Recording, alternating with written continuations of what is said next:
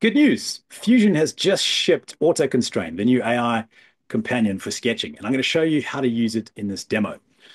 So you can see here we've got a coffee machine, and in this example, we're collaborating with some of our friends looking at the design of this drip tray. And we've got some notes that have come back. So if we go and have a quick look, they've come back and said, hey, there's a clash. We're 4 millimeters too long, and we want to add some design changes, some radial slots to make it look better and improve drainage.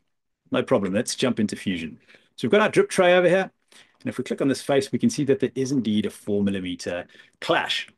So let's jump in and make some changes. We'll start off by adding those radial slots. I've got this hole cut through the middle over here, that feature there, and I'm going to go and edit the sketch that was used to create it. You'll see that the sketch actually isn't constrained fully either.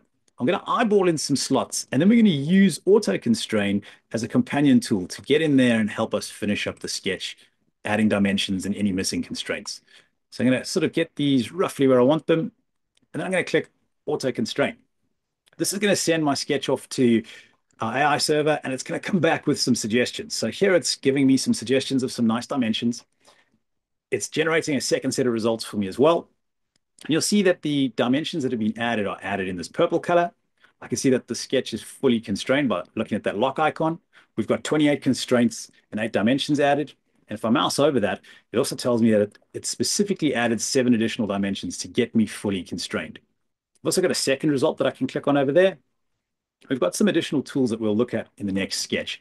So I'm going to say OK, and I'm going to accept the first set of results over here. Now, the best thing about this is that I have a fully constrained sketch and that these are just normal Fusion dimensions. So I can go in here and I can parameterize these, I can make things equal, and I can make any edits as I would in a normal sketch. But I've just got a nice set of well-defined sketch geometry that works really well, and I don't have to worry about anything. There we go. So happy with my sketch. I'm going to go and edit this first feature over here, and I'm going to add those slots back in. And when I'm happy with that, I'm going to pattern them around. So I've added in that design detail. Now we need to go and look at the 4 millimeter problem. So I'm going to go and edit this first sketch over here. Now in my timeline, this is the first sketch that defines the entire part. And as designers, I'm sure you've come across this in any other CAD package as well, where you've inherited a part from someone, or maybe you were a little bit lazy up front, and now you have this sketch that's unconstrained, is critical to the design, and needs a very specific parametric edit. This is where AutoConstrain is going to rescue us. We're going to click on AutoConstrain, and it's going to go and automatically dimension this for me. So there's my first result. It's going to generate a second result for me, and I can generate more, and you can keep generating more results so that you get multiple options to have a look at if you need to. Now, in the first result over here, I can see that there's 6 dimensions, 6 constraints, and I'm fully constrained. Second result, slightly different. I've got 6 constraints and 9 dimensions, and a third result. Now, there's a few tools we've got that are really helpful. Jump back into the second result over here. I can look at this and go, well, I like the result, but I don't want these 2 dimensions over here. I'm going to delete those. And I don't want this radius over here. I'm going to delete that. I can ask AutoConstrain to go again, and it'll keep the dimensions that I had before. This time you'll see it's added in this tangent constraint and this vertical constraint for me. So it's adding constraints instead of dimensions. Again, dimensions are actually dimensional constraints.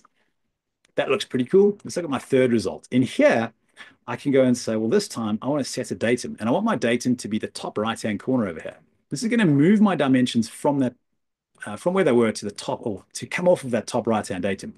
So I've now got 3 results that are really exactly what I want, and I can choose which one I'd like to make my parametric change. I'm going to choose the third one over here. I'm going to say OK. And now I'm going to go into this dimension, and I'm just going to say -4, and I'm going to finish my sketch. So I've made an exact parametric change to geometry that was unconstrained. I'm going to save that, pop back into my top level assembly, and I'm going to run an update. This is going to go and clear my clash. And there you go. My clash is cleared, and we've added in those geometric patterned slots as requested. Nice overview. Love to hear more from you, and hope you enjoy using this tool.